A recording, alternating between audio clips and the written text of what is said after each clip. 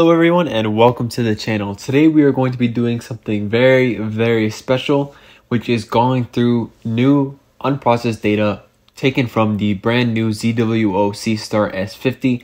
We are going to process these images, all the raw data, just to see how good of a quality the ZWO SEESTAR S50 really is. So we have been given 4 different deep sky objects. We have Messier 51, Messier 57, Messier 81, and M101.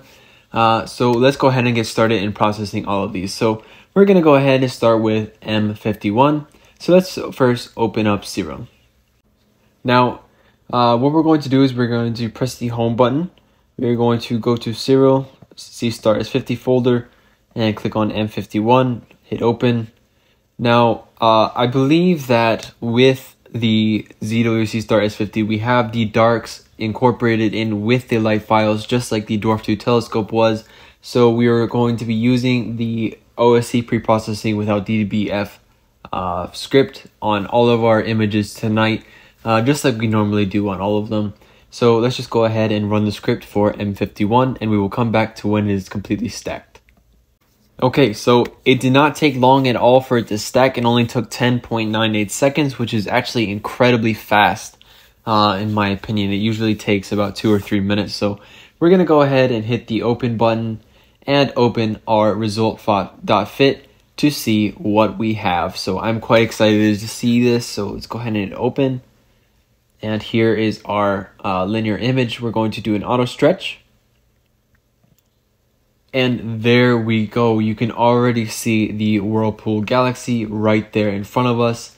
We haven't even done any post-processing on it, and it is already quite incredible to see, given the fact that this was taken with a literally 2-inch lens. So let's go ahead and start the post-processing. We're going to run through it rather quickly because this video is not really a tutorial on how to do it. It is more of a tutorial just showing exactly what this small device is capable of. So let's go ahead and do the background extraction and generate. It did it properly, so compute the background, hit apply. Exciting. Okay, we're going to do our remove green noise as usual, hit apply, close, image processing, let's see, color calibration, photometric, and this is M51.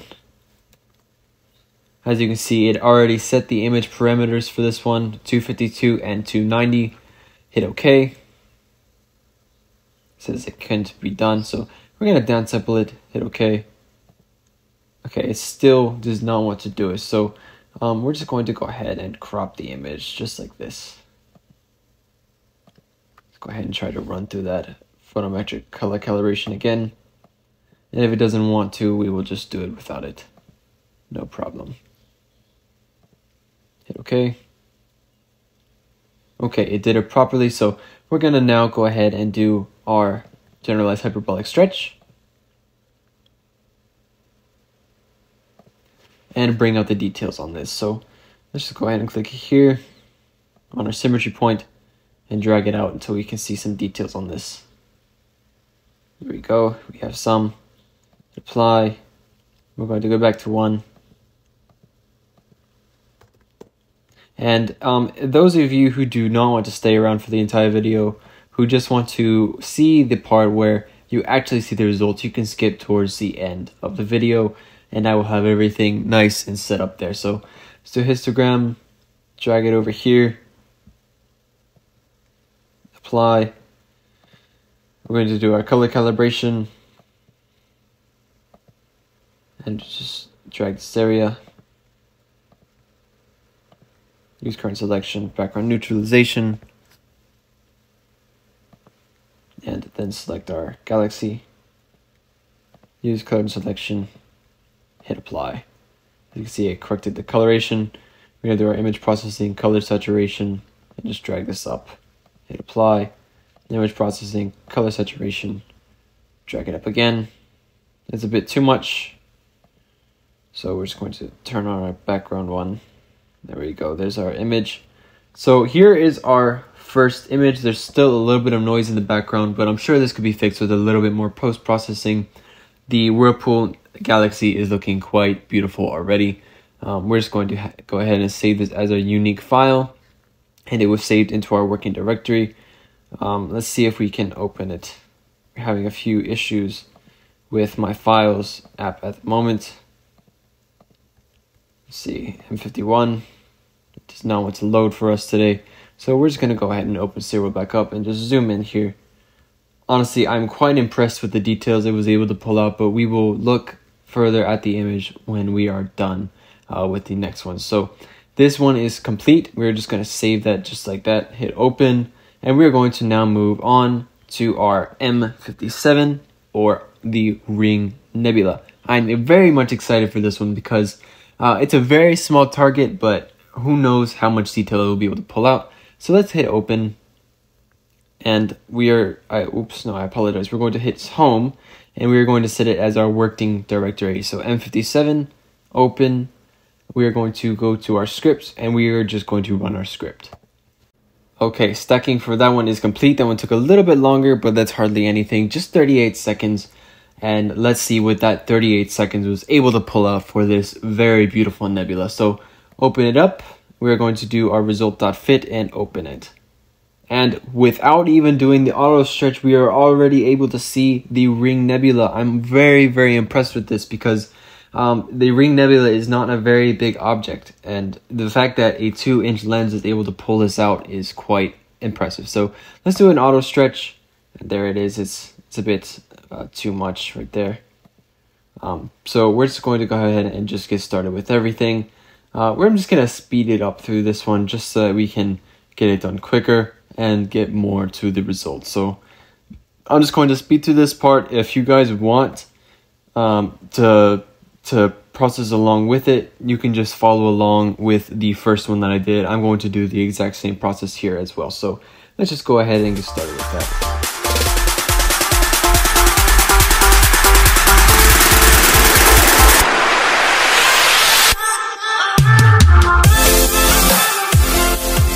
Okay, so I am done with the image, and wow, would you look at the colors that this device was able to pull out of the Ring Nebula.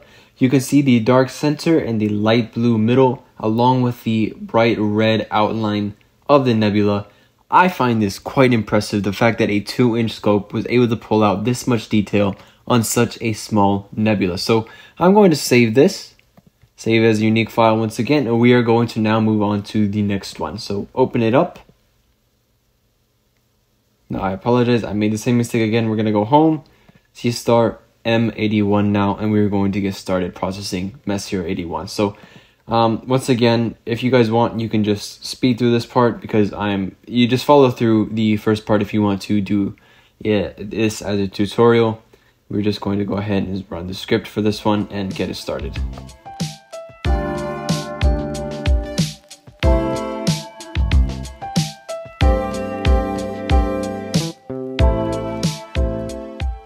Again, here is our finalized image now for the Bode Galaxy. Just look at the detail on this. I'm still very much impressed. Look at the banding. You can see the stars inside of the galaxy, the little supernova remnants that are left here. This is usually a very faint part of the galaxy, and the fact that we're able to see this again with a 2-inch wide telescope, this is incredible. This is amazing. I'm very excited about this. So we're just gonna save as a unique file, and let's get started on our final image, Messier 101, the Pinwheel Galaxy, that currently actually has a supernova now showing up in the image. So let's go take a look at that. We're gonna set home, SEESTAR, and go to our final folder, Messier 101, and run through our script.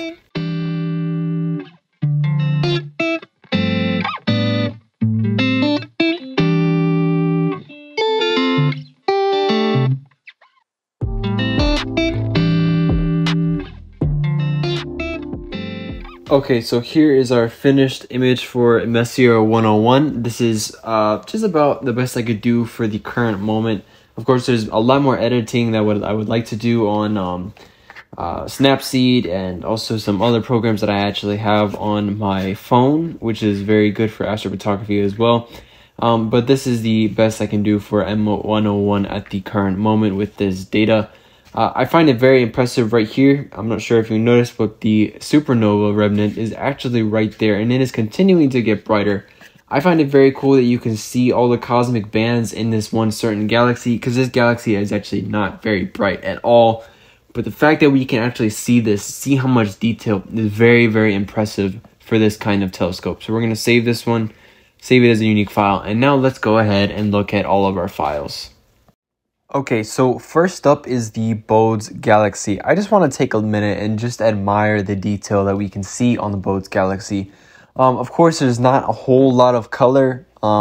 In a lot of professional mounts, you're able to see a lot of purple, a lot of pink, a lot of blue, but just think for a minute. You can see a lot of detail in this image, correct? Yes, okay. There's a lot of detail in this image, but keep in mind the focal length and the aperture of this device. It is very, very, very small. And in comparison to this image that's here of the Dwarf 2 Bode Galaxy that I also was able to capture, you can see a big difference in the amount of detail between Bode Galaxy Dwarf 2, Bode Galaxy ZWO. The ZWO SEESTAR has triumphed once again in the ability to capture completely impressive images for such a small aperture. Next, we have the Ring Nebula, which I'm honestly still blown away by the amount of color and detail that we're able to have here.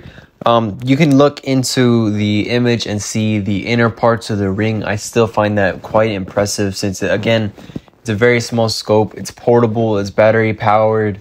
You wouldn't really expect something like this from the device that it is and for the price point that it's being sold at. Next that we have the Pinwheel Galaxy. The Pinwheel Galaxy is also very impressive since you can see the supernova, you can see the cosmic clouds, you can see the banding going through the entire thing. There's a lot of detail that's hidden in there that you can see, and I'm sure that it would be brought out with more exposures than 250, which is what was used for this image. And last but not least, we have the Whirlpool Galaxy. The Whirlpool Galaxy absolutely did not disappoint. There's so much detail to be found in this image. You can see the expansion of the entire galaxy across the image. You can see the dark nebulae across it. You can see the cosmic clouding again, the beautiful yellow coloring that we have there. Again, this was all taken with the 2-inch ZWO SEESTAR. I'm very excited to see what other images it's able to capture.